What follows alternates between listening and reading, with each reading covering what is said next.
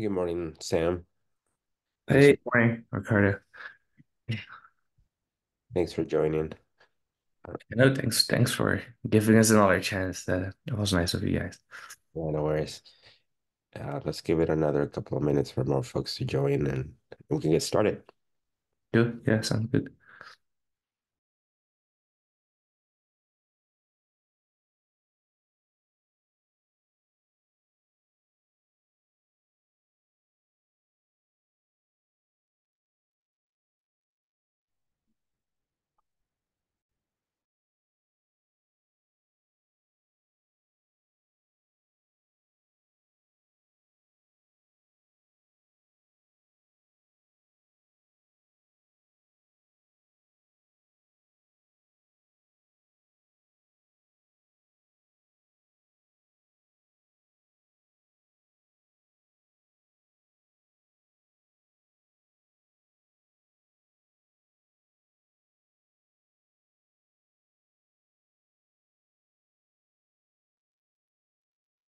All right, so it's just maybe five of us, but the meeting will be recorded.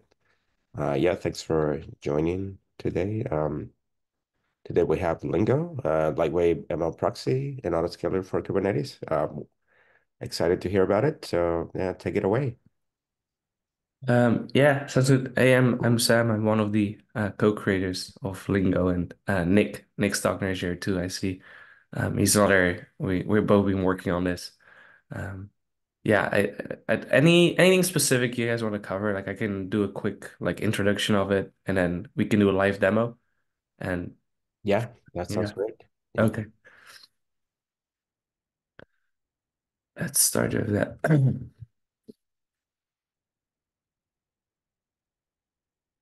Um, I don't use Zoom a lot. A moment. I think it should have it all set. It's, Yeah, I think you can share at the bottom, share screen. yeah, no, I'm just gonna share my wall screen. I don't know how I'm just gonna make it easy for myself. So yeah, this is Lingo. It's a like you said, it's a lightweight ML proxy and autoscaler. The key things you get is it makes it very easy to serve large language models on CPUs or GPUs. We provided you can just use a familiar OpenAI API endpoint, specify the model name, and or route the request to the correct deployment that serves that model. Um, we have native messaging integration, so it's very easy to do large scale batch processing where you just send your request to a message bus like Kafka or PubSub, and then Lingo listens to the same topic and will just processes all those requests and send them back to another topic. We support scale from zero, scale back to zero without having errors. So we hold the request in the proxy and then do the scale up transparently. We queue requests inside of Lingo, so you don't overload the backend servers. And it also allows us to do scaling based on a moving effort. We don't have any dependencies, so there's no additional complexity of having to have a service mesh for more advanced routing. Like we have it all natively built into Lingo itself. So the only thing you need is a vanilla Kubernetes cluster, and then you can pretty much install Lingo. Um, yeah. So I already did this, but if you want to install it, it's you just add the repo, install Lingo, and then you can start installing models like an embedding model server, which I also did. So in my cluster, I already have uh, this installed, but it's scaled to zero right now. So I might need to do the authentication flow. Give me one moment. It expires every day. Uh,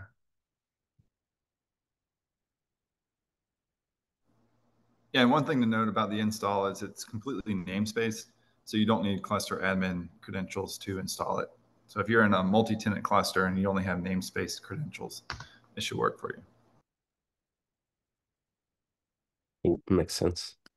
so I already installed a few. I installed Lingo, and I configured it to use a specific topic. Then I have Mistral 7B instruct, Mixtral, and this stapy. But if you look at the pods, the only thing that I set the min scale to 1 of is the mixed raw deployment, because it takes slightly longer to do the scale up for a demo with GPUs involved. But this one is the one that is listed here. We have not, it's scaled to 0 right now. So what I wanted to show in this first demo is that when we send it a request, an OpenAI API compatible request. This is you might not like, this is an OpenAI API compatible request, and if I just run that,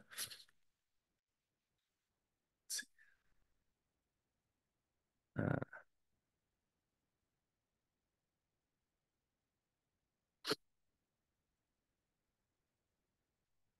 let me get pods words,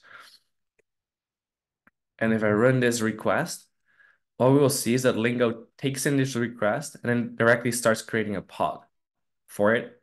It will scale it up. It will wait for it to become ready, and then it sends that request to this pod.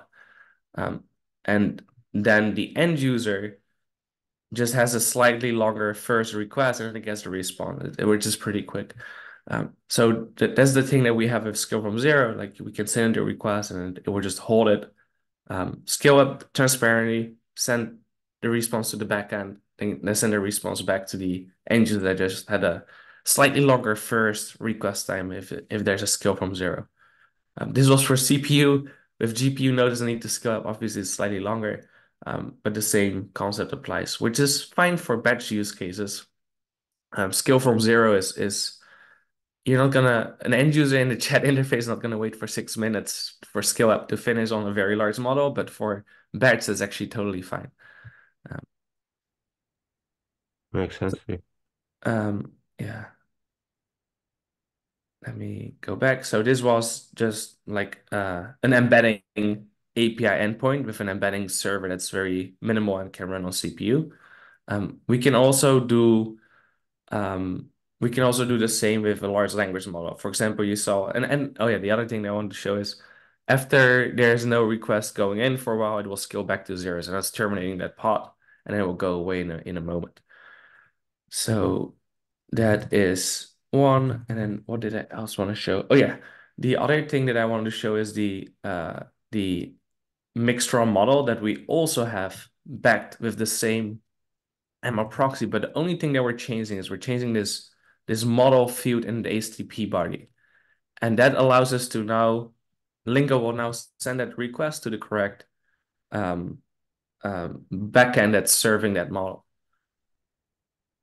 And if you look at our deployments, you will see that we have served model name and we have an annotation at the deployment object itself, which specifies which models this serve. And that's how we're able to identify where to route this request in the Lingo proxy.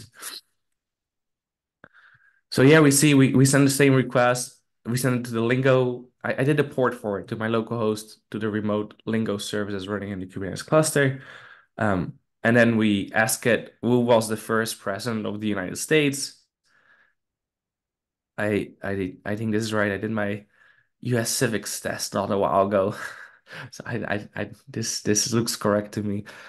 Um, and Might be this just hallucinating. So sorry, go ahead. it might be hallucinating now. Just who knows?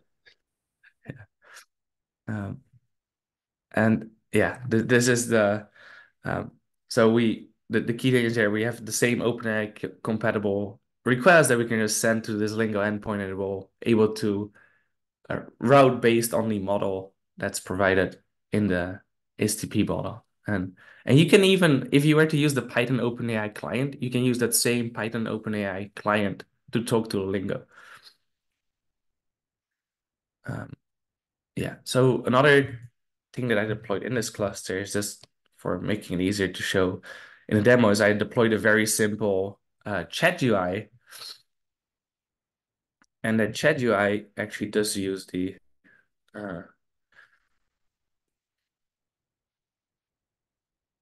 so if you look at this chat UI, it does this uses the OpenAI Python client, and it uses Streamlit to build a very simplistic UI so we can chat with models served by Lingo.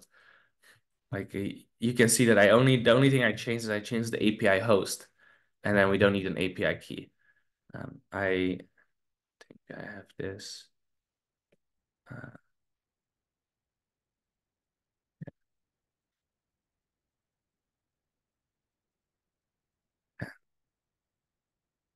anyone got questions they want to ask to Big Straw?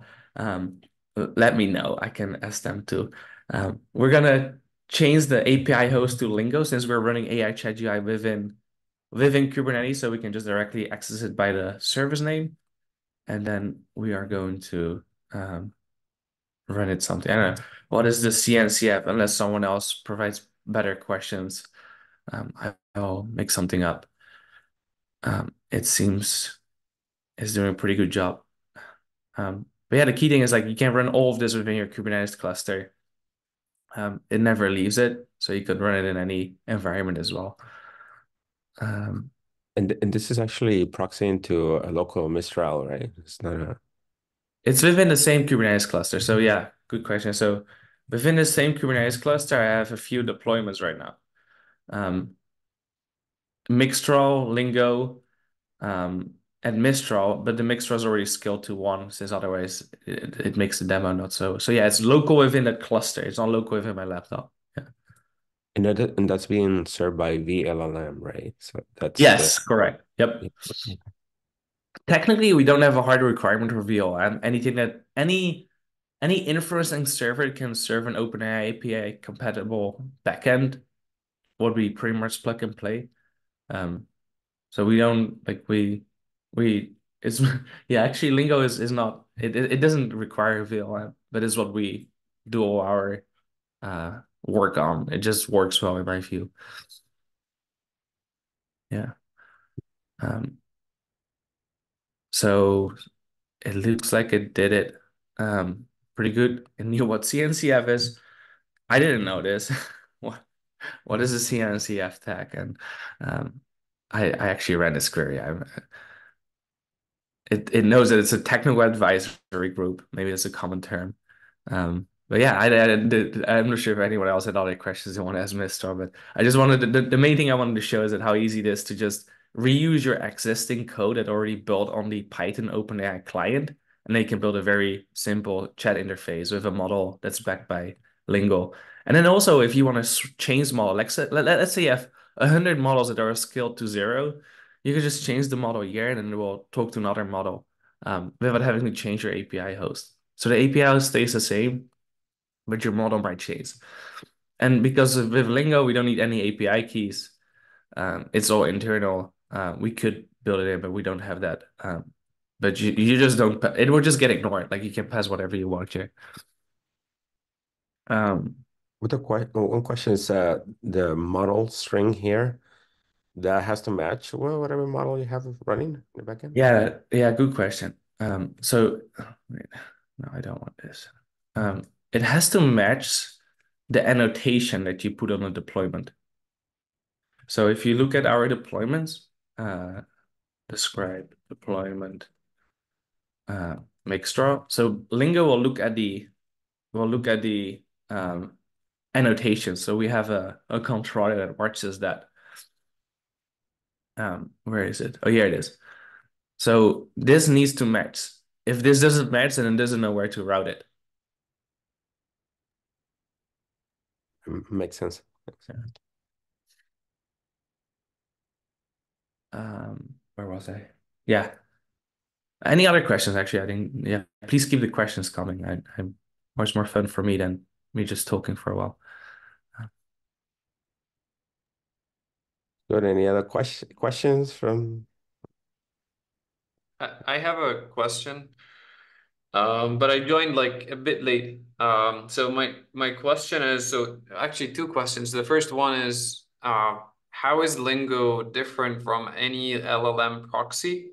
Um, and the second question is, I believe so there is Knative serving, and they have also routes and scale from zero. Are you using any of the backing features of serving, or is this a net new functionality that you were building? No, yeah. So you had a few questions. The first one, what was your first? Anyway, I can start with the Knative and the Istio one. So we don't have any dependencies on Istio or Knative, and we don't use that. Um, we like I think we want to keep it lightweight and very minimal versus having a lot of dependencies that might do a lot more than what we need for having just an ML proxy that can also do auto scaling. So yeah, I think your first question was how is it different from other proxies like Light LLM or other proxies that are there? We have a built-in Kubernetes autoscaler that is tied with the proxy. So it will hold a request and then we'll do the scale ups.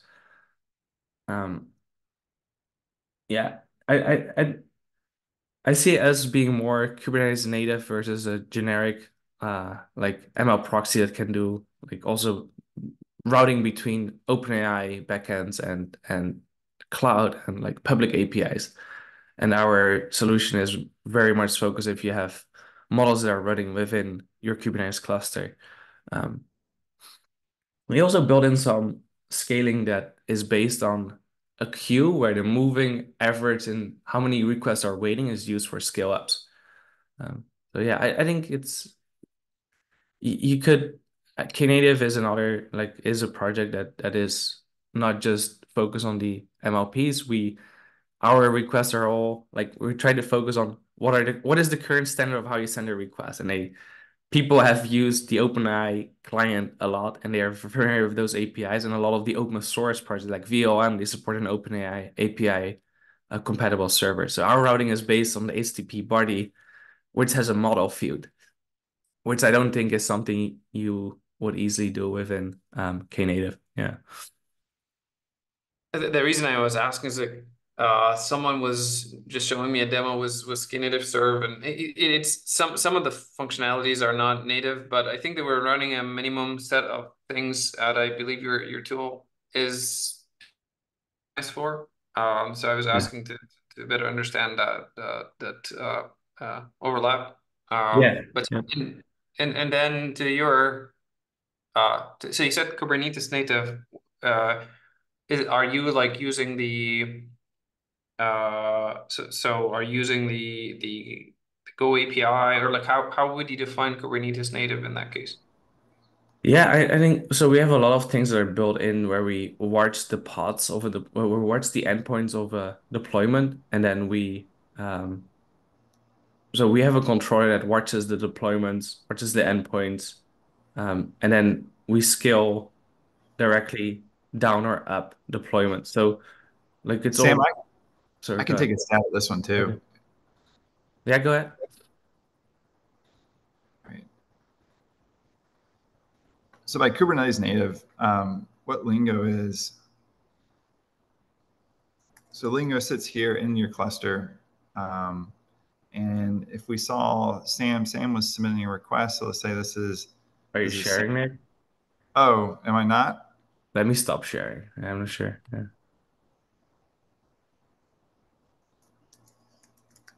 Great. Yes. Can you see it?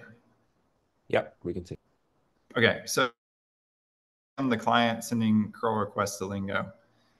Lingo is just a HTTP proxy that has queuing in here. So all these requests um, are going to queue up inside of Lingo.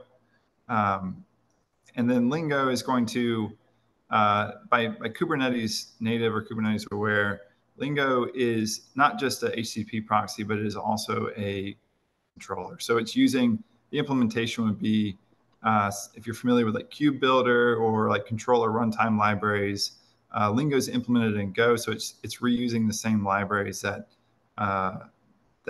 Kubernetes uses when it interfaces with the Kubernetes API.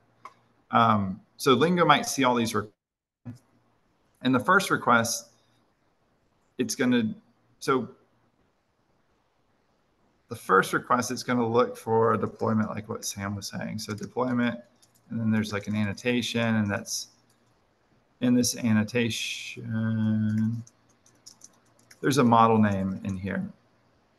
So Lingo keeps track of all the deployments with these model names, and it says, okay, well, if I see this request is coming in for model name, let's say all these are coming in for model name A. On the first request, it's going to say, go and make sure that this scale is at least 1. So at least 1 replica.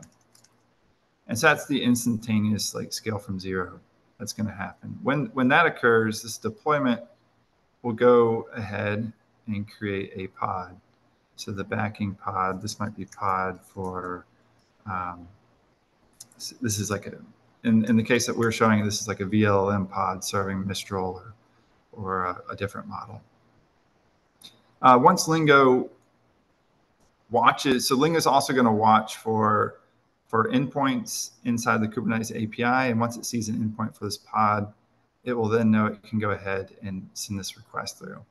So we think about this is kind of like more of the control plane side of things, and this is more like the data plane side. And then the response will go back to the client. There's also an auto scaling loop in here. So Lingo is going to, the auto scaling loop is going to monitor what is the queue size, and based on that, instead of just saying, hey, I need at least 1 replica, the auto scaler is going to run a moving average, and it's going to say, I need 3 replicas, and that's how you go from 1 to 3, as opposed to 0 to 1. Does that help answer the question?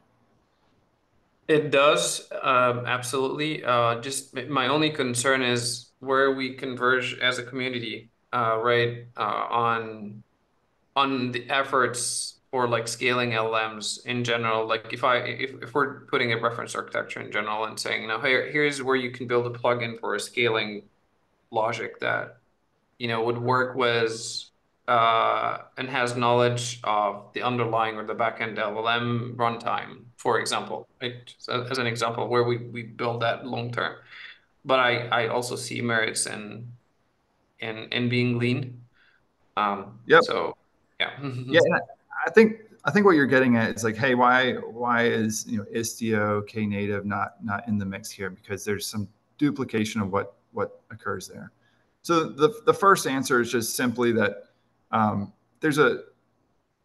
it is a swallow, I would say, to say that you require Istio and Knative to adopt this project. It's not. I think it's in a lot of cases that's the right call. However, there are also other ambitions here. So when you're scaling GPUs, there's a few different attributes of GPUs that we might want to take into account in Lingo. One of those is that they're expensive. So one of the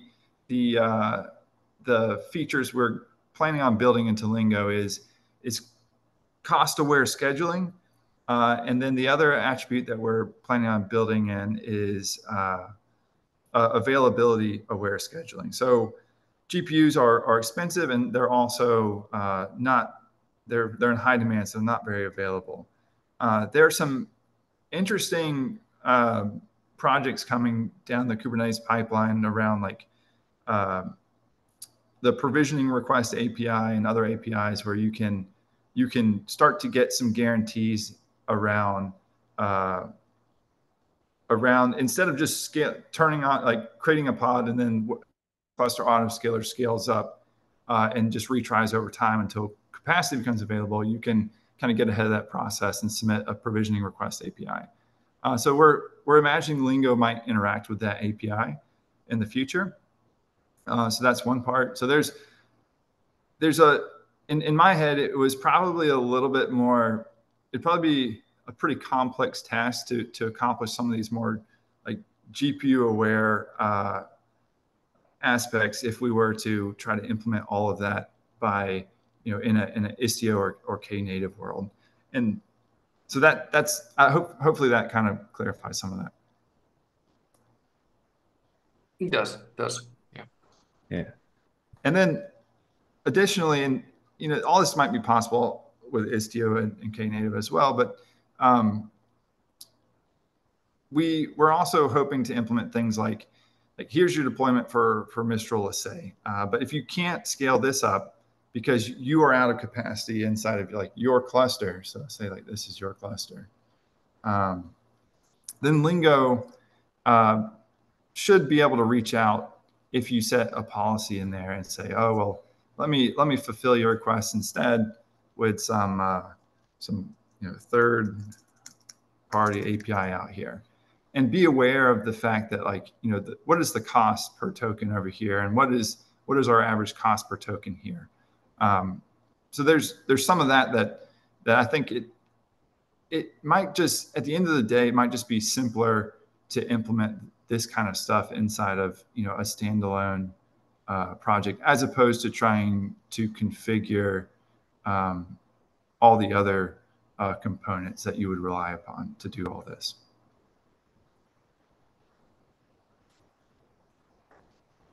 Yeah. I think the other feature that I guess Cave has also messaging integration. So I think, yeah, I think the key is we're not saying you cannot do any of this with another project. I think we're trying to have a more simplistic user experience that is really tailored to the people that are using LLMs today versus a generic serving framework that also adds some ML, but it might require some more work on the end user to get it to work well.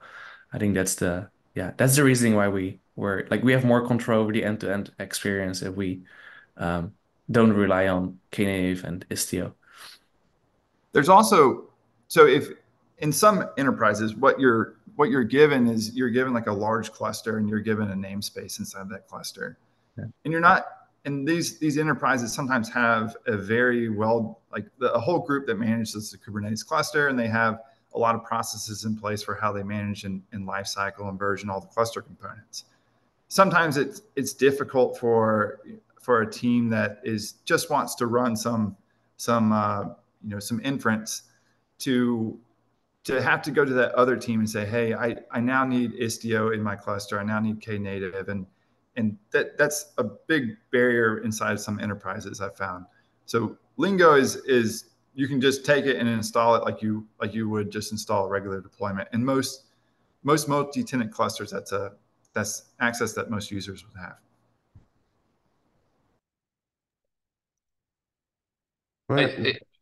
Yeah, go ahead, Ricardo. No, I had a different question, but go ahead, Adele, if you have a follow-up point. No, I was just going to say that Istio and Envoy and Kserve and all of those components became complicated to support things like multiple inference runtime, scalable deployment on and off models, like was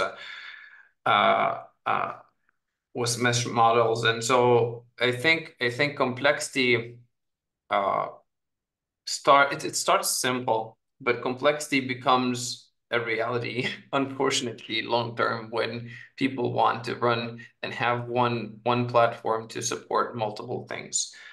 So yeah, I think you're already aware of that, and I like the idea of being lean sometimes, but also like one of my comments was you could benefit also from like the work, whatever plugin that is being built upstream. I think you're probably going to be building something similar, and so that synergy or collaboration is going to be important.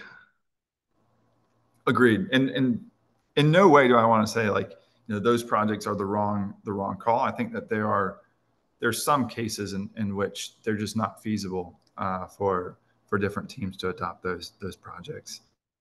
And we went back and forth on this too, whether or not how to consume some of the prior work that was done, whether or not to import as a library, whether or not to rely on as a runtime dependency. And I agree with what you're saying, which is that in the beginning you might say, hey, we're going to be lean, so we'll build it from scratch. But over time you start to encounter the complexity. And agreed, we have encountered some of that. I think that Lingo, I think, hits a slim enough. There's a feature set that's required to make it function that that I hope that that complexity can be contained to some degree.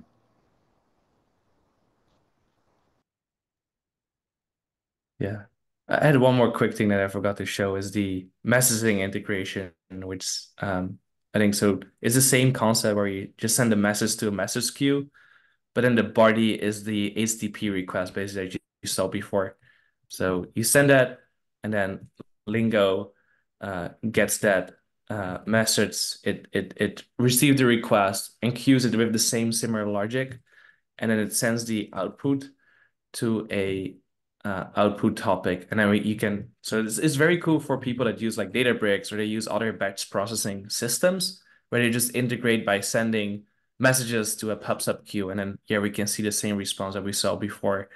So that's the other thing that we are seeing used by one of our users who uses this to do large scale batch inference using Lingo. Yeah. I had another question about pre-provisioning pods. Do you have a mechanism for that? So if someone like maybe they like to pre-provision pods, say at 8 a.m. or something in the morning until like 12 p.m. or something like that, and then scale down afterwards, depending on demand or metrics. Yeah. Were you gonna answer, Nick? So I think there's kind of two different ways. We don't have configuration in there to do that. There's two different ways of doing that. One is that you could just say you're gonna change your min replicas over time based on a schedule. So that would be a pretty easy feature to build in. So Lingo would just have additional configuration to kind of move up and down min replicas, and the rest of it would respond as normal. I think there's also, I need to check what the API says as to this capability, but I think some future, the provisioning request API, which is, I believe, still a work in progress, is, I think, could give you a little bit more a proactive approach there where you could submit a provisioning request in the future, and instead of just reacting, instead of like having the cluster autoscaler react and hope that capacity is there, I believe that you can, on some clouds, you could get a little bit more capacity a little more quickly by integrating directly there. And so in that sense, like Lingo would be directly driving things like those APIs. Yeah, I don't know if that Yeah, answers. makes sense. Thanks. A follow-up question: does Lingo actually have any GPU awareness, or the GPU management is primarily done by something like the LLM or something back? It is currently, it is not aware of the GPUs itself. It doesn't require GPUs for itself to function, and all the GPU like requests are contained inside of the deployment at the moment. Got it. Yeah, yeah, because GPU allocation is one. I think is one challenge, right? So I guess it will be handled by the deployment itself. Yeah, the deployment request. So I think that's the thing that we try to help the users with. Like we will, like in our Helm charts, we know like this model requires this amount of L4 GPUs or this amount of like that's something. It's just we just rely on native Kubernetes there. Like the pod requests X amount of GPUs and it will get X amount of GPUs, and we use node selectors to guide it which kind of GPUs. But yeah, there's nothing built into Lingo to handle that automatically for the user. And that gets us so far. So like right now, if you think about that approach, like the GPUs required for a given model are static to the deployment. But I think we can get a little bit smarter here, where instead of saying, we're just going to scale up this model this deployment whenever we see this model, we can maybe be a little bit, we can maybe be aware of capacity and then scale up the for to be cost sensitive or to be performance sensitive or something of the sort. That makes sense. Thanks. Any other questions?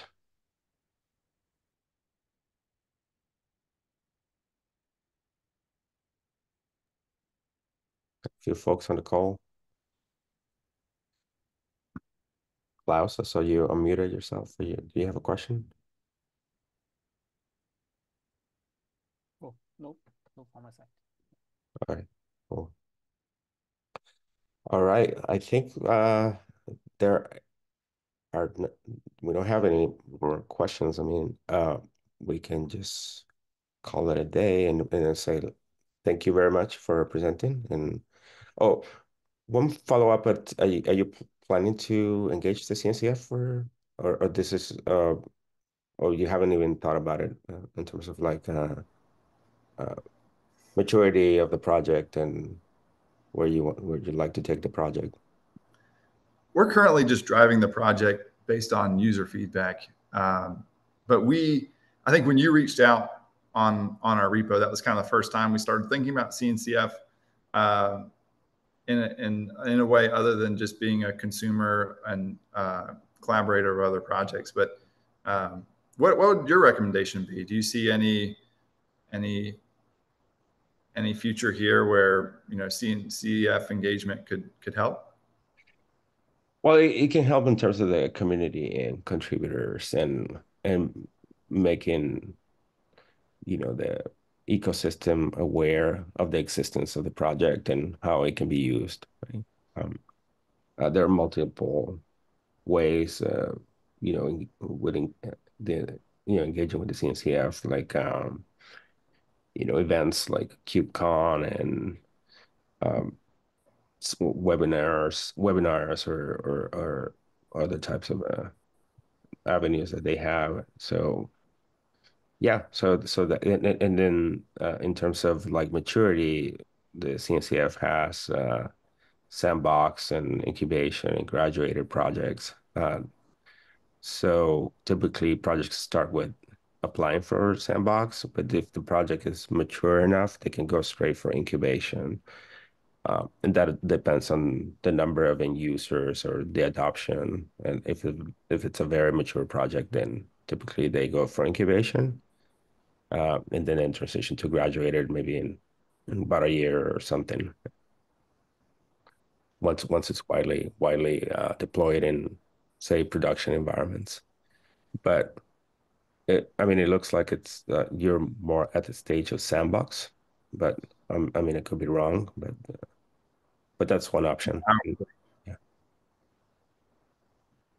Yeah, I think the other like we both enjoy really working in the open source community. So like I think wherever we feel like I think someone had a good call out, like Knative is working on a plugin, like maybe we can collaborate some there too.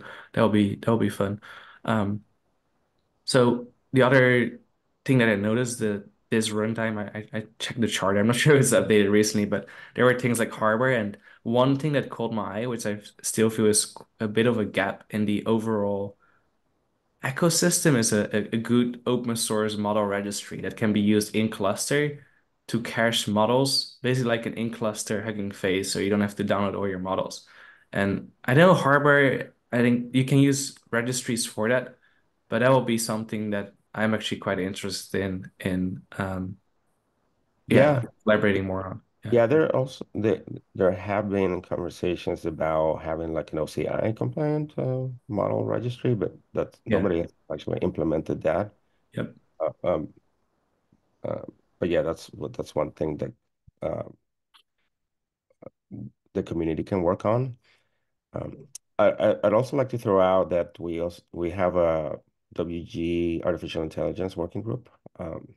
It's a different channel that's in the same ecosystem, and we have a lot of stuff going on there with creating reference architectures. We just published a cloud native AI white paper about a month ago, right before KubeCon. So there's a lot of stuff there and opportunities to collaborate with the community and on solving common problems. Yeah, that could be useful for the whole ecosystem. Cool. Yeah, Yeah, no, that's a great yeah. suggestion. We'll make sure to get plugged in there. Yeah. So read the model registry. There are things like kite ops, projects, new projects that try to be build the model registry story that you're just highlighting, Sam. So maybe you could have a look as well. I put the link in the chat. Yeah. Ooh, thank you. Yeah, for sure.